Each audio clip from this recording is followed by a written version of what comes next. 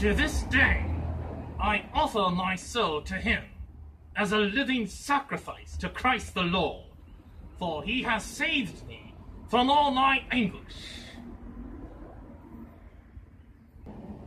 The Lord does not want sacrifice and offering from us, but instead an open heart, willing to do his will.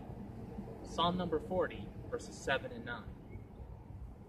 We all face anguish in our lives, but our hope and salvation come from our personal relationship with Christ our Lord. Lord, allow me to love you as a real person. I don't want to relate to you out of fear or obligation. Grant that I may love you and trust you. I ask this through the invocation of the Trinity. Amen.